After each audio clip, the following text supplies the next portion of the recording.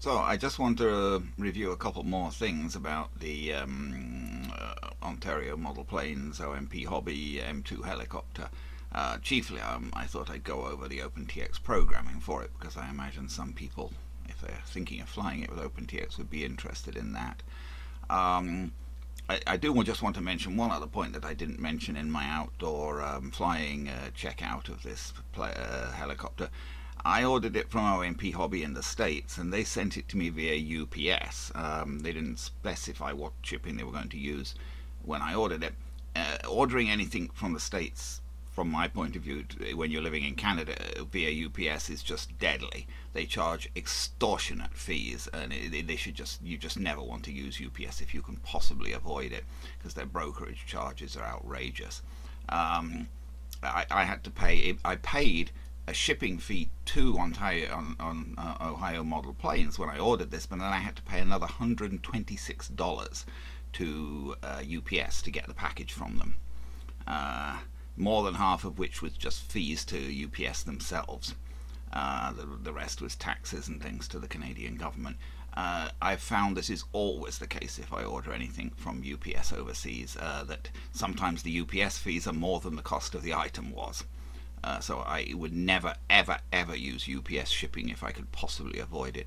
Postal shipping, if they do, a lot of the time when you order stuff through the post, you don't even get any taxes or whatever collected on it, and if they do collect taxes on it, I believe they charge a standard brokerage fee of $8 now via the post, whereas UPS charge something like $70 for the brokerage, their brokerage fee. Anyway. So, it isn't always clear how things are going to be shipped, but UPS is certainly a method to avoid if you possibly can. If you're ordering anything from overseas to Canada, I couldn't speak for other countries, but anyway, let's look at the OpenTX programming for this helicopter. This is again for my Jumper T16. It wouldn't be too different for any other OpenTX transmitter, and we're looking at it in OpenTX Companion. I've got a timer here which is conditional on the throttle. Where are we? Logical switch 4, the throttle being above -80%. That just starts up a timer. I'm using switch F as my throttle hold, so I've got its hold position reverse, its alert position reversed, because I like it to be on hold when it's away from the back of the transmitter. I'm flying this with a DSMX satellite at the moment because I didn't have a Futaba. It can also take an SBUS receiver, and they were shipping Futaba SBUS receivers with some of them, and indeed they've said they will send me one now. I checked with Ohio Model Planes, and they had said they would include the Futaba receiver with it, but I didn't get it. But they were very helpful about it when I contacted them about it. They said yes, they had promised it and they would send it, and they're sending it via post now, but I didn't have a Futaba receiver at the moment, so at the moment I'm flying it with a DSMX satellite. So I'm actually flying it with DSMX 11 milliseconds. We don't use the Heli page for it because it has a built-in flight controller, so it does not need the Heli page.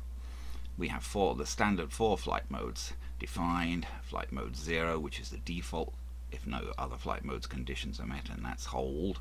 Flight mode 1 is normal conditional logical switch 1, flight mode 2 idle up 1 conditional logical switch 2, and flight mode 3 conditional logical switch 3. And these logical switches are conditional on the throttle hold, SF being back, which means throttle hold off, and SE, which is my flight mode switch, being in the back position for normal, middle for idle up 1, and forward for idle up 2.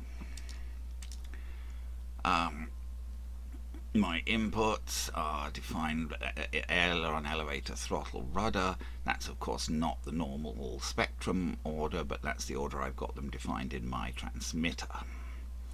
And that's what works with the T16 and the internal multi-modulars I've got it at the moment. I know this is a teeny bit confusing. I mean, it would actually be going out to the Spectrum transmitter with throttle on channel 1, but if you do that with the T16 it comes out all wrong because the multi-module is remapping the channels. The multi-module is inherently remapping the channels from the order defined in your transmitter to the order that Spectrum expects. Certainly at the moment, I believe Pascal said something about he was thinking of changing that, or at least making it an option in the future that it wouldn't do it automatically, but at the moment it does, so you have to have it correct. I've got my throttle. I've got two inputs dependent on the throttle stick. Input 3 and input 6 are both dependent on the throttle stick. I don't know why my PC is complaining that it's pausing, but I hope it's not messing up the recording. The throttle input has 4 lines, each dependent on a flight mode. In flight mode hold, it's driven by curve 7, the throttle hold curve. In flight mode 1 normal, it's driven by curve 1, the throttle normal curve. These are the curves. Flight mode 2, what we're saying here is that this line only applies in flight mode 2. Its source is the throttle stick, and it is driven by a curve which is curve 2. We have chosen curve 2 TI1, which is the curve I've defined for throttle in idle up 2. My second input dependent on throttle is for the collective, which has 3 lines dependent on three different curves: a pitch normal curve, a pitch idle up 1 curve, and a pitch idle up 2 curve. I'm making the pitch normal curve also apply in hold mode so that I can see the blades moving when I move the hot throttle stick, even though the throttle is in hold. They won't turn because the throttle is in hold, but I can see them moving through the pitch.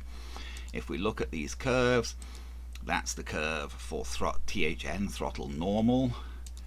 This is the curve for throttle in idle up 1. This is the curve for throttle in idle up 2. These are based on suggestions in an OMP PDF manual that I downloaded.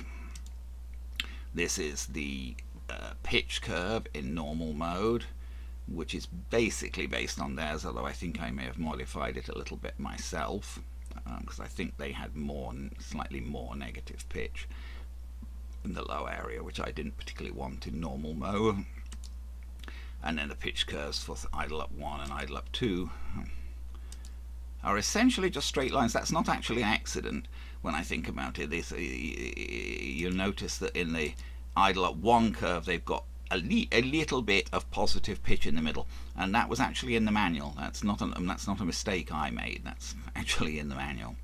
That's what they suggest. They suggest almost in idle up 2. Whoops, sorry, that's hold. In idle up 2, they suggest a completely straight line for pitch. For some reason, in idle up 1, they want to have almost a straight line, but with a teeny bit of positive pitch in the middle.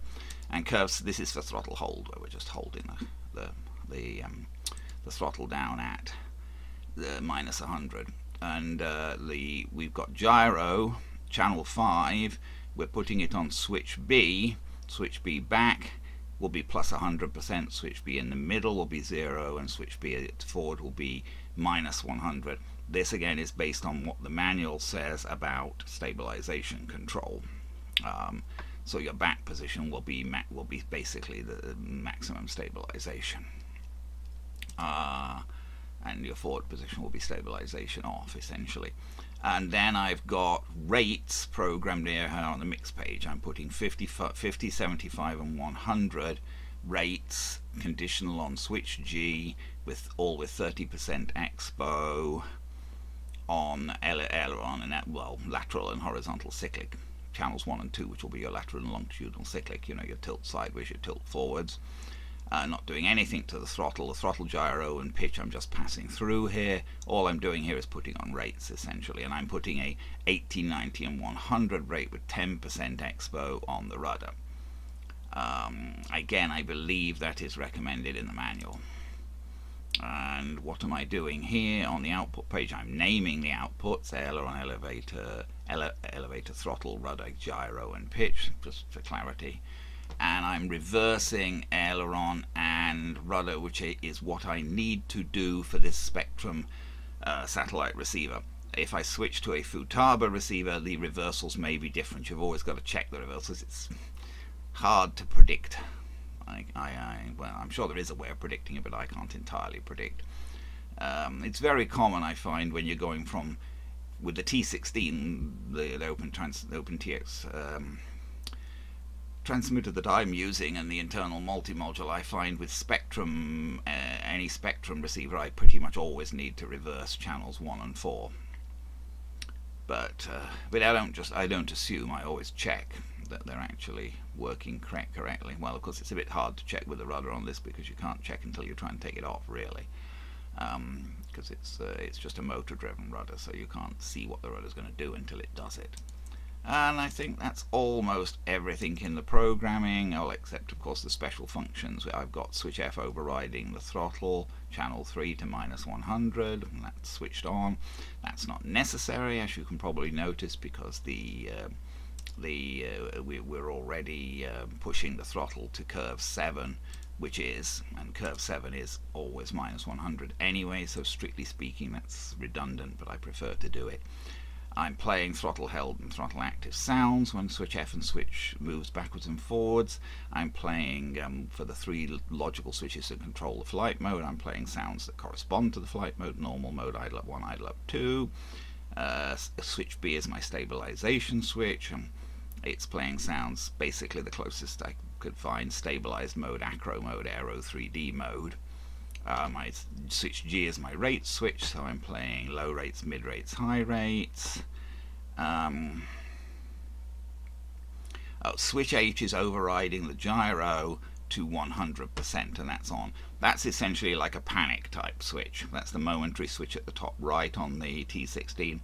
What that's saying basically is, if I push that switch towards me, the helicopter will go into stabilized mode, even if it's not otherwise in stabilized mode.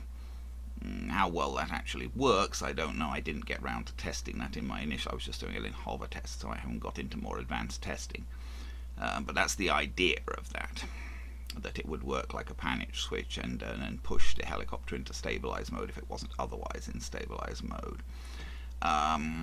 Switch D I'm using to reset timer 1. I would normally tend to use switch H to reset timer 1, but since I wanted to use switch H as the sort of panic stabilization switch, I've moved my reset of timer 1 to switch D, and and that's just to go with the stabilization, the switch H panic thing. It's playing the sound stabilize when that's pushed back. And that's all I've got in my special functions, and I believe that's all of the OpenTX setup for this helicopter. I believe it should do everything okay, although I as you saw from the little outdoor trial, I haven't really done anything but just basic hover testing at the moment. But I believe that should provide a complete range of programming to fly this helicopter. As always, if you have any questions or comments, please put them in the comments below and I'll attempt to respond.